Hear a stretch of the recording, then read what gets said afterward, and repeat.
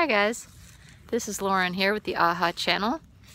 We are in Eagle Rock Reservation today, and I wanted to share with you guys something. I'm so excited because I really had a breakthrough today. This video is about how to get unstuck when you're in a negative spiral. And one of the things about negative spirals is that we get stuck on a loop of I don't want this, I don't want that, I don't like this, I don't like that. And it's a song that's like listen on repeat. It just plays over and over and over until it's hijacked our body. And now we feel really uncomfortable because we're sitting around watching, maybe binge watching, guilty, and that's pretty much becomes the default setting of our thinking. I don't want, I don't like, I don't want, I don't like. And so that, again, I know we're always talking about this like attracts like, and what we focus on manifests, but it's so true. When we're feeling crappy and paying attention to the things that feel bad, we tend to notice more things that we don't like and don't want.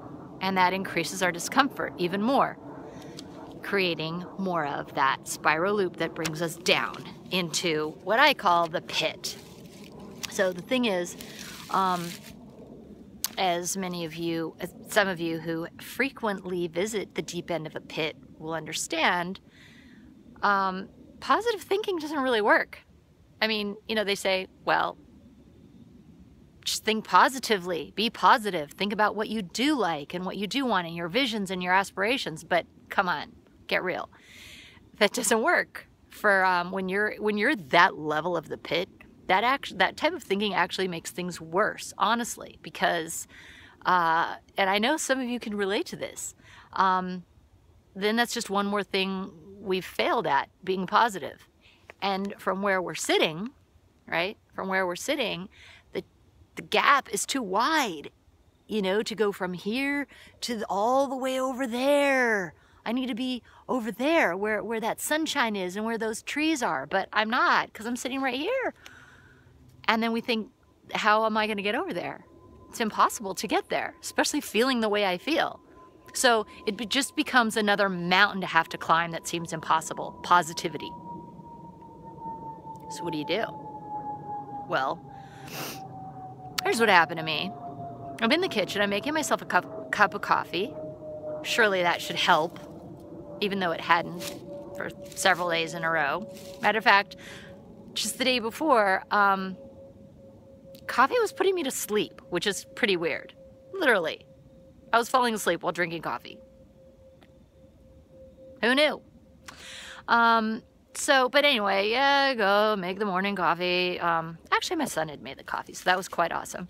And I'm in there, and I'm like, I don't even know. I realized that I didn't know what I wanted. Like, you know, big vision stuff. I didn't know what I wanted at all. And I knew that I needed to have a target to move towards so that I'd feel better.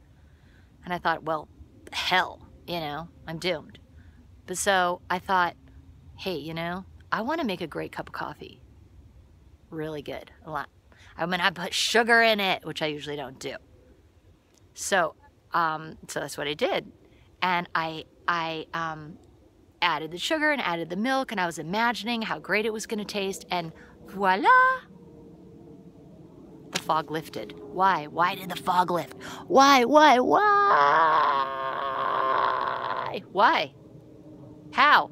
3 days. 3 days of laying there in the pit. And suddenly, bing! I'll tell you why. Because this is what I think.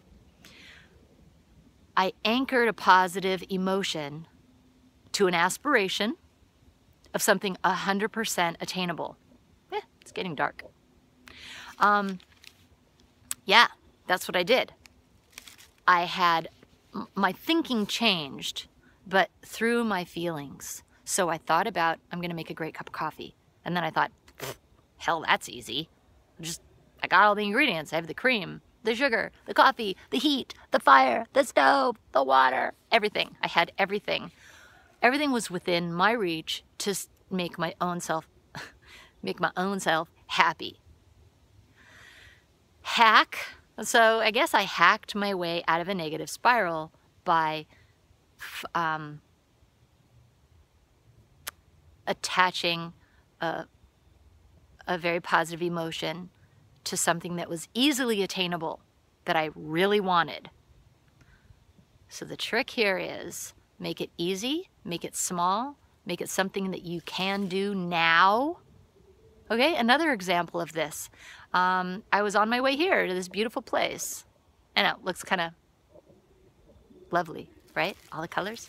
I was on my way here, and I kind of started to feel a lot of things. Like, I'm cold, I want to make a video, but I also have to go pee, and I also am cold, and blah, blah, blah, blah, blah, blah, blah.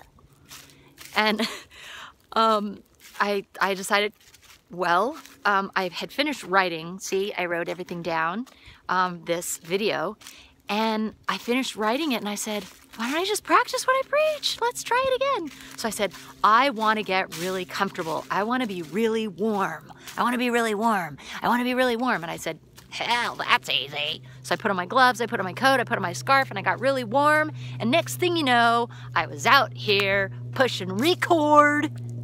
Okay, guys? So try that this week. That's your tip. Make it small. Dream small in order to dream big. Love you.